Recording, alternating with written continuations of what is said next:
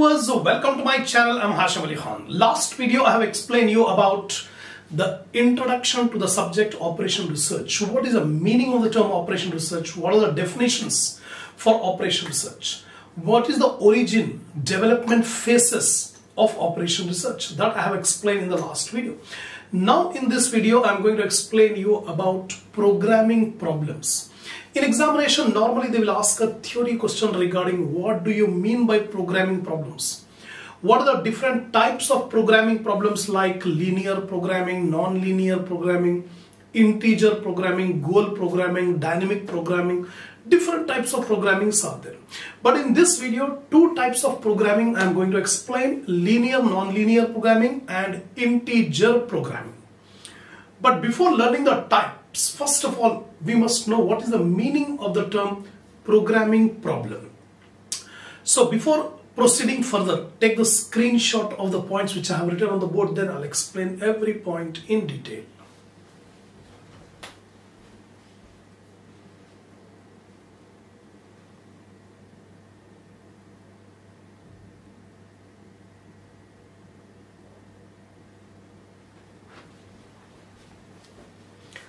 Now, many business and economic situations are concerned with problem of planning activity. Remember, planning is the first function of management. So every business, every economic situation has to make the planning. In each case, there are limited resources. Most often we find in business and economic situations where we have limited resources. And these limited resources have alternative uses. If we are using in one activity, the resource may not be available for doing another activity. So first of all, the resources are scarce. Secondly, the resources can be used in multiple uses. In that case, the management has to take the decision how to allocate the scarce resource in order to attain a given objective. So here, in each case, there are limited resources at the disposal, and the problem is to make such use of resources so as to yield maximum production or minimize the cost of production or give maximum profit, etc. Some of the objective is there of the business. The business wants to maximize something or to minimize something. Example, the production has to be maximized, the sales has to be maximized, profit has to be maximized. Whereas in other circumstances, we can say the cost has to be minimized, or time has to be minimized, or distance has to be minimized. This is the objective. In order to attain that objective, limited resources are there. How to utilize those limited resources is the concern of programming problems. Such problems are referred to the problems of optimization. That means this type of problems where we have scarce resources and these are to be used to attain the given objective is called optimization problem. Then programming is just another name for planning and refers to the process of determining a particular plan of action among several alternatives. Decision making is concerned with choosing among the alternatives. So here programming problems means planning or deciding which course of action to be selected out of a number of alternative situations. Hence the term programming refers to the process of determining a particular program or plan of action. Every management is confronted, is having so many alternatives. Out of those alternatives, anyone has to be selected. That requires planning. So programming is nothing but the plan of action, choosing among the alternatives. So this is the complete explanation about programming. Now there are different types of programming. The most important and widely used programming problem are linear and non-linear programming. In the coming videos, we are going to solve the problem on these linear programming problems. LPP. So here linear programming is one of the most widely used quantitative technique in situations demanding decision making. Out of so many programming problems, the most widely used programming problem is linear programming. And this linear programming is an optimization technique in order to take the decision where the resources are limited. It is used to make an optimal utilization of available scarce resources in order to maximize a stated benefit or to minimize associated cost. So what is this linear programming? It is used to make optimum utilization of scarce resources. Suppose if we have unlimited resources, there is no need of planning, there is no need of selecting, there is no need of programming. But unfortunately in this whole world, we don't find any place where we have abundant resources. Every case, the resources are scarce. So how to utilize those scarce resources in order to attain a given objective? The objective may be maximizing the profit or minimizing the cost. Linear programming is a mathematical technique. Actually, in linear programming, we apply mathematical model. We solve the equations mathematically. So it is a mathematical technique for determining the optimal allocation of resources and obtaining a particular objective when there are alternative uses of resources. The resources are not only scarce, but also resources have alternative uses. Just like I'll give the example of funds, finance, money. Money first of all is scarce. We don't have unlimited money. We have limited money. And that limited money also can be used in different alternatives. So multiple uses are there. So it's a situation. Linear programming is a mathematical technique of applying the programming problem in order to achieve a given objective when the resources are scarce and also resources have multiple uses. It is optimization technique. Why it is called optimization? Because by applying this linear programming technique, we are optimizing the problem. We are finding out the better solution to a given problem. It's a technique for specifying how to use the limited resources or capacities of a business to obtain a particular objective, such as least cost, highest margin, or least time when resources have alternative uses. Different objectives are there. The objectives are minimize the cost, maximize the profit, minimize the time. In order to achieve this objective, we are using the resources. And the resources are limited and they have alternative uses. Now the word linear, now I am coming to the main point. What do you mean by linear? Linear means the proportional. That means the variables in the problem are proportional, directly proportional. The word linear is used to describe the relationship among two or more variables which are directly proportional. See here. In every production, so many resources are used. The resources are material, men, machines, time. All these are the resources. And these resources will have a direct proportional relationship. For example, if you want to produce 1 unit, 2 kilogram material is required. So if you want to double the production, the material will be doubled. If we triple the production, the material will be tripled. So there is direct relationship. If there is a direct relationship, then we can say it's a linear relationship. So in any problem, if the variables have a relationship which is directly proportional, then we call it as linear programming. For example, here I am trying to explain you regarding by taking an example. For example, if doubling the production of product will exactly double the profit and require resources, then it is called linear relationship. Very simple. If you double the production, your profit will be doubled. And the resources required will also be doubled. When production is doubled, the resources are doubled, profit is also doubled. That is called linear relationship. Now, the word programming means planning of activities in a manner that achieves some optimal result with restricted resources. So here again the meaning of the word programming. Planning. planning of the activities to be undertaken so as to attain a given objective when the resources are restricted or scarce. The term non-linear. So far I have explained you about linear programming. Now what do you mean by non-linear? It's exactly opposite. That means in linear programming we have a direct proportional relationship between the variables. If we don't have directly proportional relationship, it will become non-linear. For example, if we multiply the production by 4 times, our profit is increasing by 5 times. It is called non-linear because it is not proportional.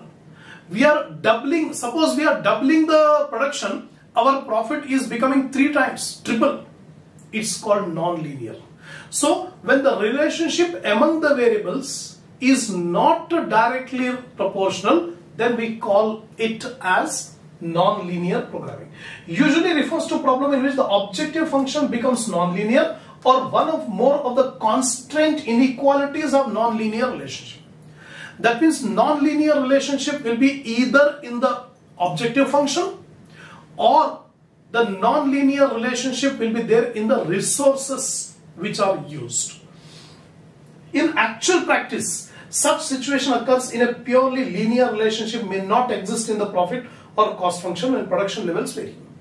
In many practical situations, we find non-linear relationship.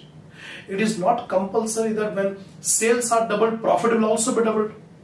There may be some synergical effect where profit will grow at a higher rate than the rate of sales, than the rate of production. So in many practical situations, we come across where the relationship may not be linear. For example, production cost and revenue vary non-linearly with the scale of operation. The cost. The cost consists of fixed cost and variable cost. The fixed cost will remain same whatever be the level of activity, but variable cost will change. So if we combine fixed cost and variable cost, we'll get the total cost. The total cost will not be proportional to the level of activity. Suppose the level of activity is doubled. It is not necessary that total cost will also be doubled. The total cost will be lower. In that case, the profitability will be more. This is a real practical situation. And that situation is called non-linear situation. That's all. So I have explained you about linear programming and non-linear programming. Now I am coming to the next topic, integer programming. The word integer means non-fractional. That means whole number. So the integer linear programming problem are the special class of LPP where all or some of the variables in the optimal solution are restricted to non-negative integer value. This integer programming problem is a special class of the linear programming problem only, where there is a restriction that the objective function, that the variables in objective function will take a non-negative value. Non-negative value means it may be 0 or positive. That means the final variables which we are going to calculate will be in whole number. The fractional number should not be accepted or it is unrealistic. Then in that case we apply integer programming. So a LPP in which all or some of the decision variables are constrained to assume non-negative integer value is called integer programming problem. This paragraph is very, very important. So it is a linear programming problem only. This integer programming is also linear programming problem, but there is a restriction. The restriction is the decision variables will be non-negative or the decision variables will be in integer value. That means whole number 0, 1, 2, 3, 4 like that. We don't get the fraction or we don't get the negative. This type of problem is of particular importance in business and industry where quite often the fractional solutions are unrealistic because the units are not divisible. In many practical business situations we come across where the units are non-divisible. Example, AC. In AC manufacturing, the producer can produce 1 unit of AC, 2 unit of AC, 3 unit. Can the producer produce 1.5 unit Can the producer produce 0.75 unit? No. Fractional unit is unrealistic. See, in those situations where fractional values are unrealistic, we cannot apply directly linear programming problem. We want the special class of LPP called integer programming problem. Now, for example, it is absurd to speak of 2.3 men working on a project or 8.7 machines in a workshop. Here example is given. The resources men and machines. The men and machines will always be in whole number. We cannot say that 8.3 men will be used or 6.7 machines will be used. It is completely absurd. We don't have fractional men. We don't have fractional machines. The machines and men are in a whole number. So in this type of situation, we have to apply integer programming problem. The integer solution to a problem can, however, be obtained by rounding of the optimum values of the variables to the nearest integer value. One technique is, after getting the decision variable values, suppose if it is in fraction, now we can round it off to the next integer value. For example, in the programming problem, we got number of men are 9.8 or 9.9. But number of men cannot be 9.9, 9.8. So we rounded off to the next integer value, that is 10.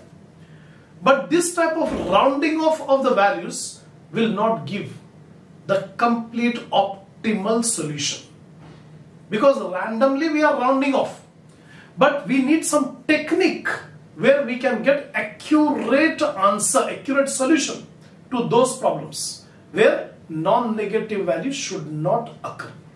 So, but it is generally inaccurate to obtain integer value by rounding off in this manner. In this manner, if we round off, we won't get the optimum solution.